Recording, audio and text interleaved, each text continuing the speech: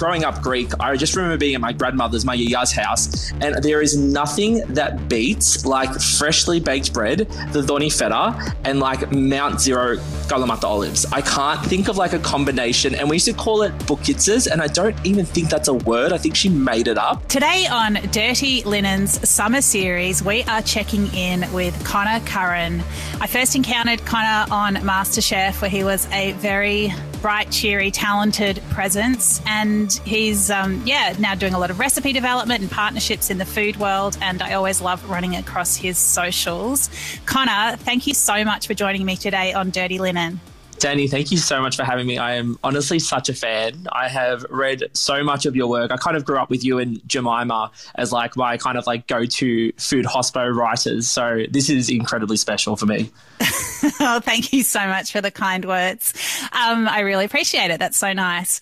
For our summer series on Dirty Linen, we are talking about people's memorable meals. So I would love to know what you got for me. Definitely. So I kind of I've traveled a lot of Europe, so a lot of kind of meals that stick out to me are the ones that like I didn't really expect.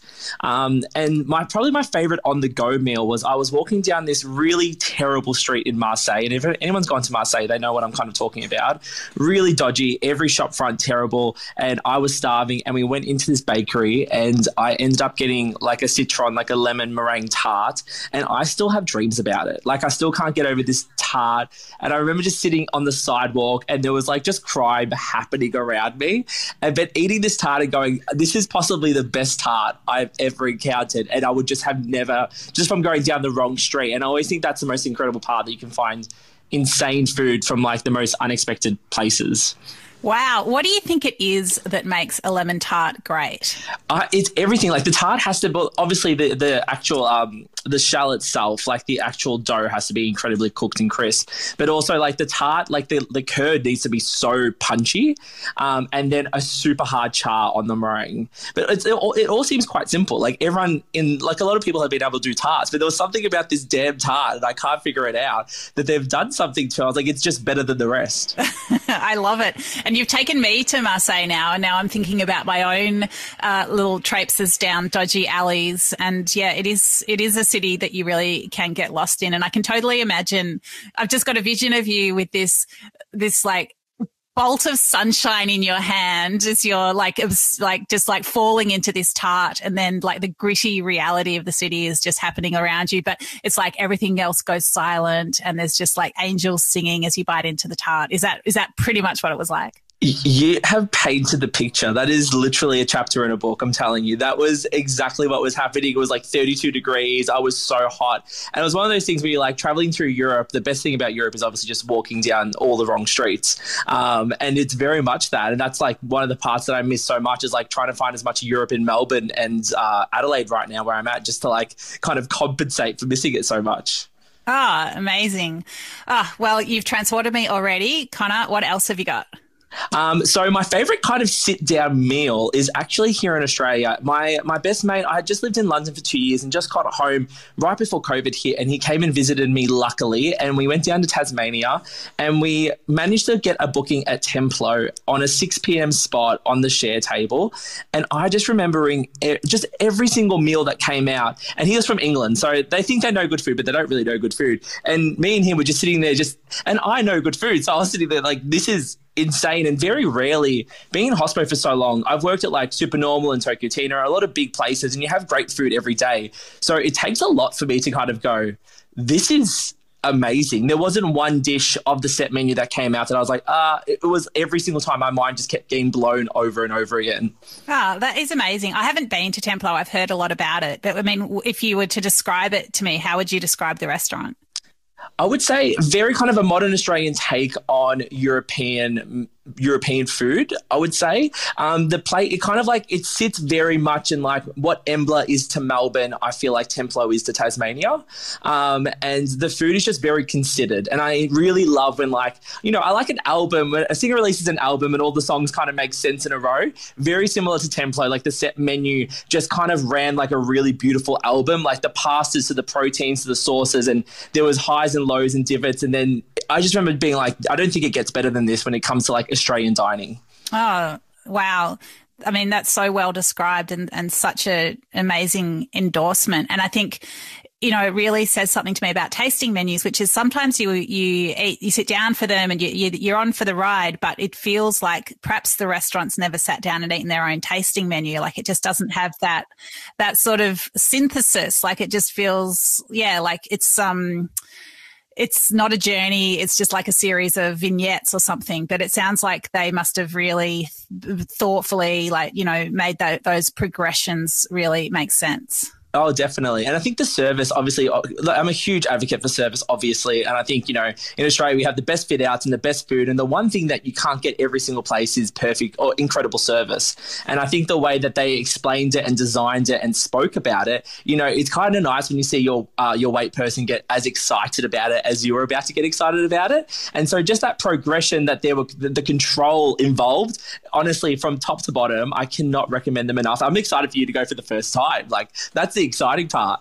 I'm really excited. I don't know. I feel like everywhere that I plan to go these days, it's like, well, obviously I'm going to need to stay there for a month because there's just a lot of eating to be done. But of course, that's not going to be possible. So what am I going to do? It's a crisis. I do feel you. Especially because like we've obviously lived in Melbourne in multiple lockdowns. The initial feeling is to go, how much dinners and lunches can I fit in just in case lose it all of a sudden. So I completely get where you're coming from. Okay, Connor, have you got something else for me? I do. I've got like, I'll go with one where like, I think probably my favorite meal in the world. And when I finished MasterChef, the same question I got every single time from every reporter was, what meal would you like to have on death row? Which I think is such a lovely, positive question. But in saying that, it kind of elicits like, what would you like in your last second? And it's always been, you know, growing up Greek, I just remember being at my grandmother's, my yiayia's house. And there is nothing that beats like freshly baked bread, the doni feta, and like Mount Zero Kalamata olives. I can't think of like a combination, and we used to call it bukitzas, and I don't even think that's a word. I think she made it up. So if I had to go anywhere right now and have like a meal at a table, it'd still be that, because I don't think anything beats that like initial response to food, because it obviously did something in me. Yeah, wow. Because I think mine would be bread and butter. So I'm sort of in the wheelhouse with you, but I don't know. It's like you don't want let's not delve too much into our last meals, but you don't want it to be too complex, do you? I feel like when it really comes down to it, the thing we're going to reach for is comfort, it's memories, it's heritage. Definitely. I even think Embla is they had like a Kalamata olive butter and bread thing on recently, and it really was like, you know, it's really crazy if you go to a place like Embla and have that plate. And it's meant to be the starting, so simple, but it's possibly the most delicious. And I don't think there is such a thing with like nostalgia and eating food that is so uncomplicated, because I didn't grow up with butter. So I grew up from an ethnic family. So I find it really funny when anyone has butter, because I've never really used it in my life. And people say bread and butter. And now that I get older, I completely get it. But it's still such a new concept to me. Well, I mean, I love bread and olive oil as well, but I reckon, I probably grew up with butter. Butter came first. So for me, that's where I'm going to go back to if forced to choose, and I hope I never have to. All right. Have you got anything else for me, or are we all eaten up? No, I planned 3 out. So those are my 3. I love it. So, you've really taken me on a very delicious, rapid, but fun journey. Marseille, Tassie, and home, death row, I don't know, like some kind of island prison. My grandmother's house in Richmond. Let's go with that. That's a bit nicer. Okay, we'll go with that. So Connor, what have you got planned for 2022? I've got a lot planned. We're looking at a few things coming up in terms of TV-based and food-based, but currently we're just working with some really cool companies. I've got a lovely broadsheet video coming out soon where I got to visit a lot of restaurants in Melbourne, and there's a lot of cool stuff happening for me, which is quite nice. A lot of things I can't talk about, which is annoying. So many secrets. Well, you'll have to come on for a longer chat on the podcast through 2022. I would love to share hospitality stories. After 10 years, there's a few. All right. We're going to get them all out of you. Connor, thank you so much for chatting to me today. You've made me very hungry and very happy. Really appreciate your time. Thank you so much for having me, Dani, and I hope you have a lovely day. This is Dirty Linen, and I'm Dani Valent. We air the issues that the hospitality industry finds hard to talk about, hearing from different people with unique perspectives. We want to hear from you as well. If you have something that needs to be said about a topic, get in touch so we can include your perspective. Contact us at dirtylinen@deepintheweeds.com.au or hit us up on Insta at Dirty Linen Podcast. We can't wait to hear from you. This